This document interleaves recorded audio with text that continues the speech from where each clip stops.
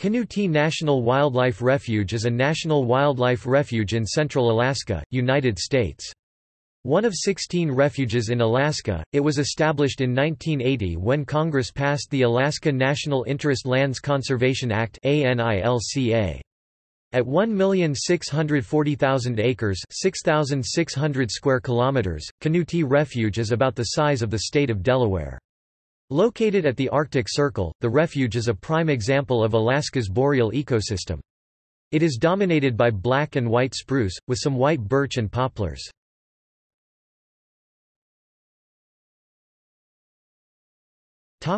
Description and species.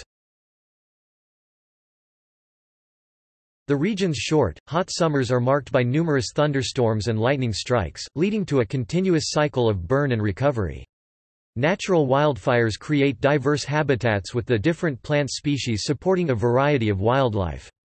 The refuge's boreal forest is home to 37 species of mammals, including 2 species of fox, Canadian lynx, brown and black bear species, wolf packs, moose, mink, coyote, muskrat, beaver, marten, river otter, muskoxen, and wolverine.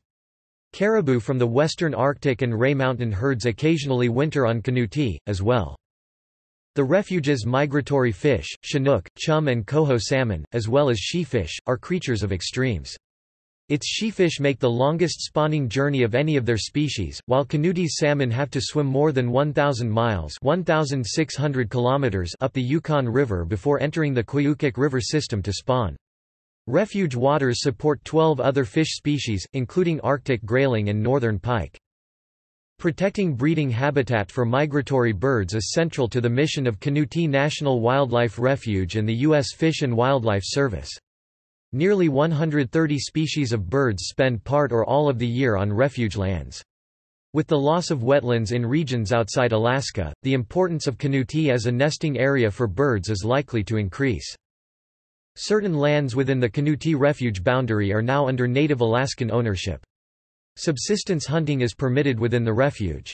Permafrost inhibits drainage of the surface water, leaving a soggy landscape that can make hiking difficult, if not impossible, in certain parts of the refuge. No designated trails, campsites, or public-use cabins exist within refuge boundaries.